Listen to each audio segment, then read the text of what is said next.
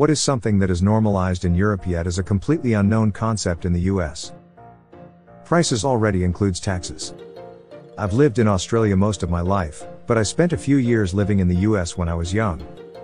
I vividly remember having saved up for a Wii game I wanted, going down to the electronics store with my $50 note, and trying to buy the game with a $50 sticker on it, only to get to the counter and find out that it actually secretly cost more than that, and the guy at the checkout was pretty rude about it too. I had to go home empty-handed cause I didn't know enough about US taxes when I was 12. I feel you. I saved $1,000 for TV, and at checkout, I found myself seeing $100 taxes. That's absurd lol. I think it's designed so that you dislike taxes. Or to disconnect the seller from the government's taxes. Here in Europe we just pay the price and move on, while the receipt has the details on taxes. Good luck explaining to Americans that taxes aren't just an adult mythical creature that sneaks into your wallet while you sleep. Hello. Want to learn something cool that Europeans do, that Americans have no idea about? Well, it's a secret, but if you hit that subscribe button and drop your answer below, I promise to spill the beans in my next video. Trust me, it's mind-blowing. Bathroom doors with no gaps. Those are gaining a little bit of traction here in the States and I'm so glad. Walked into a Buc-ee's bathroom on the way south earlier this summer. I could have cried tears of joy that the stalls were individual toilet rooms with full-size doors. Makes for a lot less awkward poops when the store accidentally puts dairy in your drink. This completely baffled me on my US trip. It's not just in this or that location which had a construction error or really had to go for the cheapest option. It's virtually everywhere. Why do Americans want to watch each other shit? Even their co-workers in a nice office building? I'd love to understand. So apparently bathroom doors with no gaps in Europe are like Bigfoot sightings in the US. You hear about them, but no one actually believes they exist. Coalition governments. As an American, this wins for sure. Everything else I've seen is self-explanatory, but this is a truly alien concept. Can you Eli 5 in American terms? Imagine there are not 2, but 5, or more, parties in the parliament. Some share similar goals, others don't. After an election, usually no party has a majority in the parliament. Instead, the parties have talks to find out which combination shares the most goals they want to achieve and form a government together. When Americans hear about coalition governments, they get as confused as a vegan at a barbecue joint. You know, like trying to explain the difference between haggis and a deep-fried Snickers bar. Tips are optional. I went to a bakery in the US recently to buy one loaf of bread, and at the end of this 1-minute exchange, the girl at the counter turned her iPad around to ask for a tip. WTF? Hey, someone's gotta pay the employees and it sure as hell ain't gonna be the business owner /S. You can remove /S. Yeah, but tips should be earned.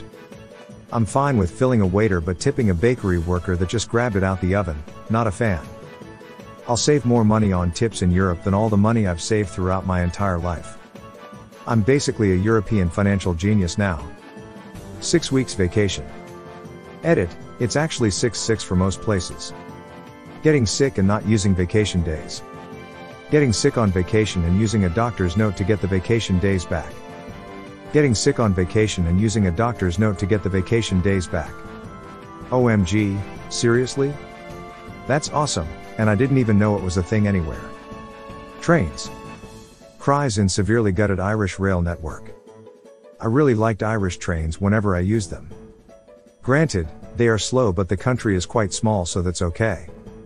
Also, there are enough lines and it's comparably cheap. You can't really expect to have a good train connection to these small towns there are.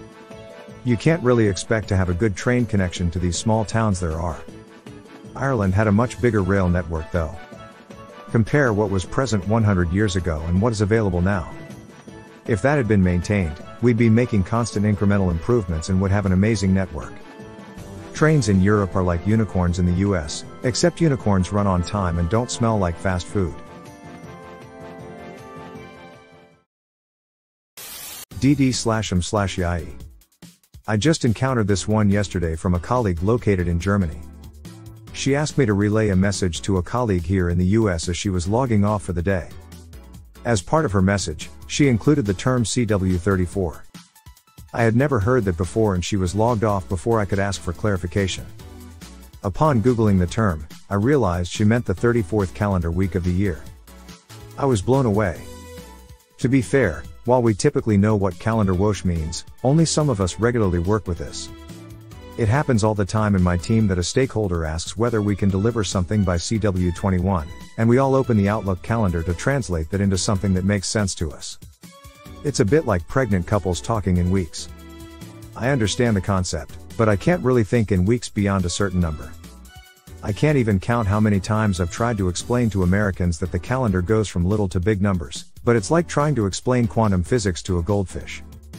Here in Europe you don't have to tip people for doing their job. Yes, because we pay them a living wage by law. Including health care. Sad Italian noises. In some places in Europe you have to tip the janitor to use the toilet.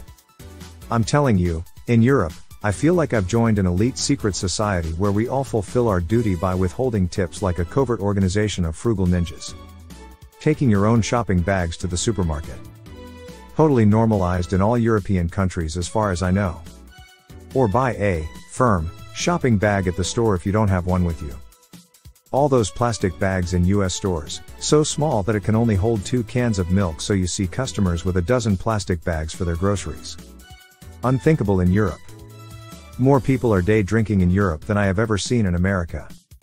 I mean, it's a whole different culture around alcohol. You guys even have a separate verb, day drinking, because apparently that's different than just drinking. This was going to be my answer. Completely different culture and outlook on alcohol. I believe in the States it's viewed like addiction to alcohol rather than a regular daylight hours thing to see. In addition, the drinking ages we have are lower or far more relaxed depending on country. Same situation with nudity and sex. Not all nudity is sexual inherently. In my country we are not ashamed of nudity nor immediately correlate it with sex.